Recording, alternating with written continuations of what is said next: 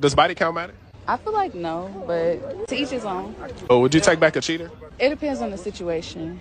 Like, if he had no reason to cheat, like, and I'm not saying, like, people have reasons to cheat, but, like, if shit happens and, you know, we ain't really, like, close-knit, like how we was. Okay. What's some red flags in men that you think they should change?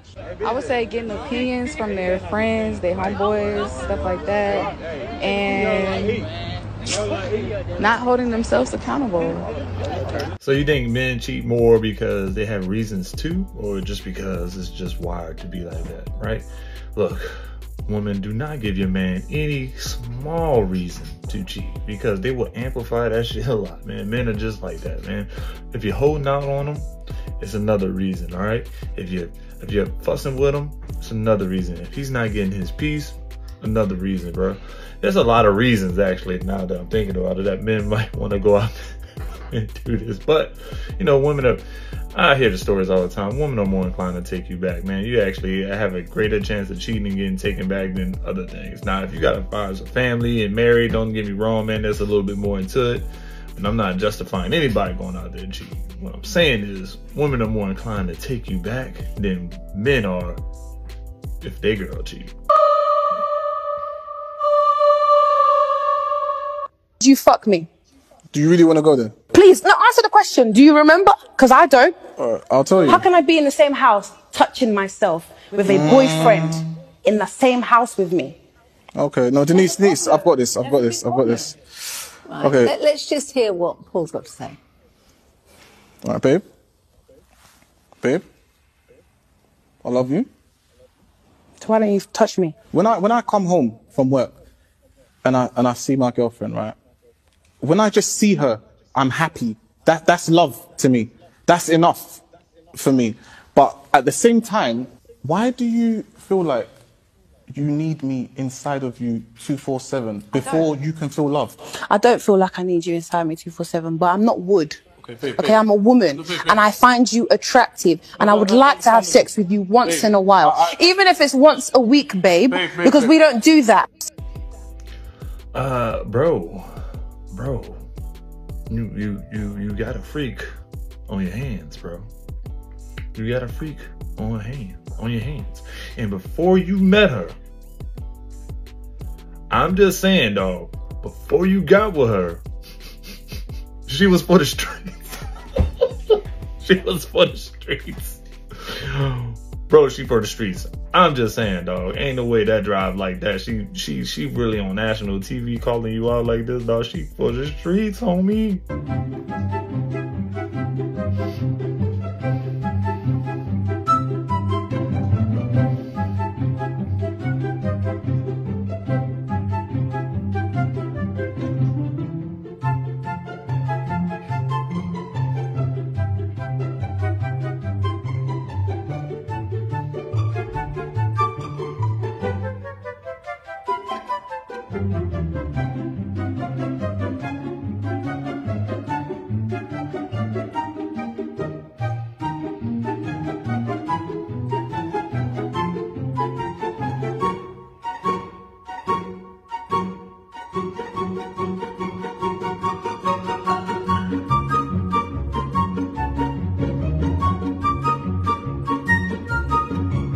Bro, that's a lot of door dashing or a lot of whore dashing. What do you guys think, bro?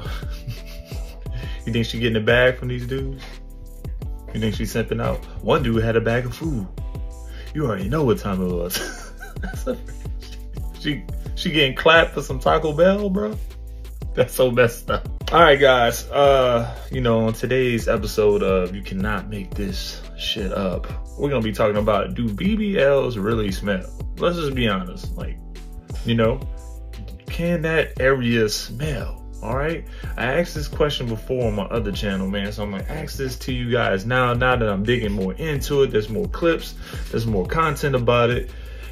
People with, or women with BBLs are actually talking about it. All right, so let's jump into it. Let's play a few clips and we're gonna talk about it a little bit. But for real, BBL girls, like, y'all should really humble yourself, because my brothers and my men friends told me that a lot of y'all be stinking. Don't come for the messenger, I'm just saying. So right before you get a BBL, the doctor makes you sign a form. It's basically like In order for you to have a BBL, you have to stink for the rest of your life. And that's just something you have to give up. So yeah, I do smell.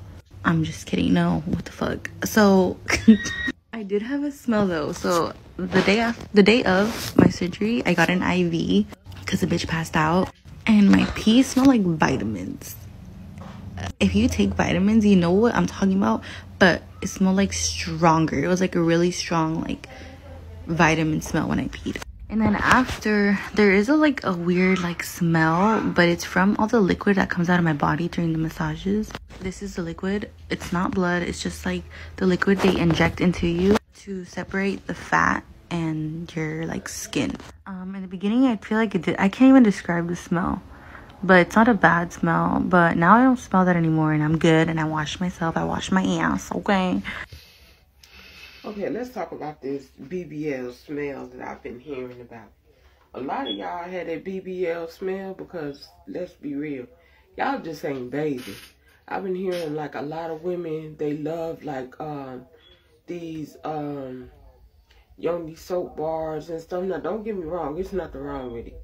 But they're using it to, like they say, to make sure you don't smell down there. But I'm tripping like, what do y'all got going on that y'all smelling down there? Another thing that I hear, sex and smell. Sex ain't supposed to have no smell. And if you go to your doctor and ask, he gonna tell you the same thing. So I'm excited to help y'all. Those that are having them BBL smell issues, I'm gonna go on and help y'all out. Yeah, those BBLs be stinking. So you guys may have seen this online that BBL smells is trending. And there are a lot of reasons for that smell, but I think that I will tell you guys a story about a girl that I dated, and I took her out. She had a BBL. Her body looked crazy good. Like, she had it done right. Her whole body looked amazing. So we linked up and we went out, had a really good time. We went to a Lakers game and then went to a spot by LA Live and had some dinner. Had a really good time. And so she was like, so what you trying to do? I was like, yeah, let's go back to my place and relax, have a nightcap and see where it takes us. So we drive back to my spot. And so light the candles, get the music going, open up a bottle of champagne, and we sitting there and we're having a nice vibe. And, you know, we start getting into it and everything, and clothes start to come off. And she wanted to give me a little show. So she was like, just stand right there. And so, like, she took off everything very seductively and got on my bed and started twerking that thing, right? And I was like, what the hell?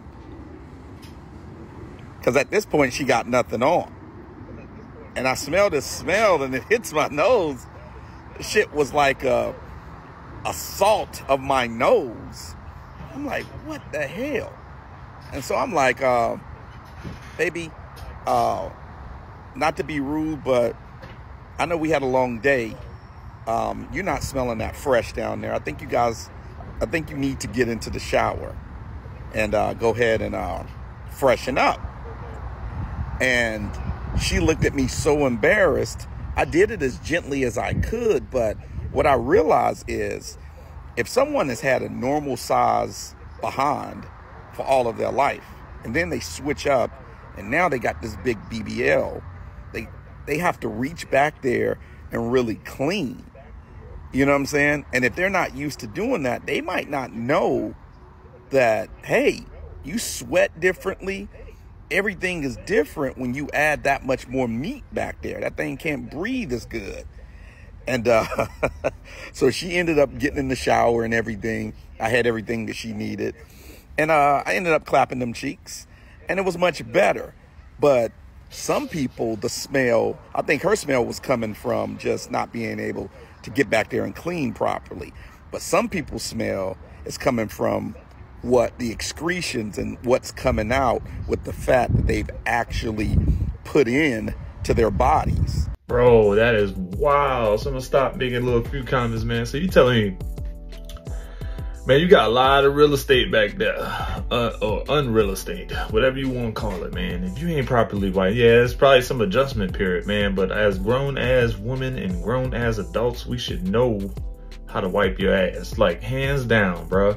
Small ass, little ass, medium ass. You should know how to go back and forth and clean that ass, bro. Take a shower, do whatever you need. Man wipes, dude wipes, baby wipes, whatever they got out there. There's plenty of things that you can do to keep up with personal hygiene, bro. We can't just blame it on the BBL, even though I get the point. All right, I get the point. And second of all, guys, I'm pretty sure they warn y'all about all these juices and all these other secretions that y'all putting back there, man. It's not normal already, all right? BBLs aren't normal. You're really just relocating fat from your midsection and other areas of your body and putting behind in your butt, all right? Some people say it's not safe, all right? So when you go to working out, running, walking, going throughout your day, that stuff's starting to leak out like it's supposed to be normal sweat, but it's not normal because it's not in a normal spot, right? Your body's not rejecting it, but it's just not in a normal spot. So when, yeah, man, you trying to get intimate with your partner, your partner's down there smelling armpit fat, you know, but that shit is relocated to your ass area. So I totally get it. As someone who's Dominican, I'm going to explain the BBL smell. So everybody has just started talking about this, but honestly, the smell doesn't come from the butt or from the vag. The smell comes from the fat excretions that are coming out. So when women have liposuctions and BBLs, about 3 weeks later, all the way up to 3 weeks later, they have excretions, actually grease, that comes out of their body, and it has a putrid smell. That's one of the main reasons why I just stay the way that I am and just try to work out and do the best. Because you got to be really brave to get a BBL or any type of liposuction surgery. So the BBL smell is not because of women's pH balance. It's not because they don't shower. It's simply because it's fat excretions that are still coming out weeks after the surgery is finally done. So if you do smell an awkward smell around somebody that had a BBL, it's because of the fat excretions and liquid coming out their body. Bro, that's a lot of chances to take, bro. You're gonna walk around looking nasty. What's the point of having a big old nice behind if you just gonna stink with it? What's the point? So I just got an email tonight, and baby, let's get into it. So a young man hit me up in my email. He was like, yo, I need what you think about this? So he gave me the backstory on it. He said he been talking to this chick for a minute. He said he just been trying to chill with her, but she been acting real green. So let's get into it. He said, good morning, queen. She said, hey, GM, baby, those red face should never taste up motherfucking ass, I think. Then she said, hey, GM, baby, if a man takes me that I want to talk to, baby, I'm say, hey, good morning, love, with a heart, baby. That's what I would do. So he said, what are your plans for today? She said, just working today. He was like, want to grab lunch today or hang out when you get off? I'll let you know. You should never have texted her back. What you text her back for? She's not interested. Don't insert yourself in situations you don't need to be in. I'm telling you. If somebody wants to talk to you, you won't even know when to text them that shit that this motherfucker want to talk to you. So he sent the message. And he unsent it. So he unsent something. I emailed him, but I'm like, what did you see? And he was like, he made a mistake on the other one or some piece. I don't know. But anyway, you could tell, look, they messaged early that morning. Look, man, let's be honest, man. Bro was probably just trying to smash. But anyway, look, when that blue start outweighing the response, when you get more blue, you get what I'm saying? When your outbox, look at this dude's lens, bro. All that stuff is way bigger. You getting 2-word responses, 3 words. It's super short, bro. It's game over, dog. She not into you, man. Move the hell on, son. I understand people, men try to take their shot, but you got to read the signs, my guy. She just really not interested, dog. She was really, really interested with you. She would have been like, yeah, let's go. Let's go. Hands down, dog. And she on the fence about you, dog. She just stringing you along, keeping you in friend zone. She really don't like you. She don't know how to say it, bro. You just not RZA enough, bro. Let's be honest. Y'all lose y'all man listening to a bitch that don't even got no man. Misery love company. Now y'all both crying and ugly. I mean, I hate to hear women, how about I'll die for my baby. How I'll jump in front of a bullet for my baby, but you won't stay with the dad for the baby. You know the statistics of a child growing up in a single household. So, but what you do? You break up with the dad for cheating because he hurt your feelings? He ain't not love you. He just went and got some pussy to go. And you break up with him and you destroy your child's life because of your motherfucking fragile ass ego. Stop being selfish, women. Okay. All right. So you feel like if a woman gets cheated on and she want to leave, that's being selfish? It's definitely, if a child is in place, she get cheated on and leave, yes, she is being selfish. What do you guys think, guys? What do you guys think? Is it selfish? Or would it be selfish if a woman go out and cheat and she gets some dick on the go? All right? And the child is in place. What is it like? Let's just be honest. We'll see. We'll see how it goes. Guys, y'all leave in the comment. Who's more selfish? Men in this situation when a child is involved? Women in this situation when a child is involved? Who's more selfish if they cheat? Let's just keep it real. Estoy cansado, jefe.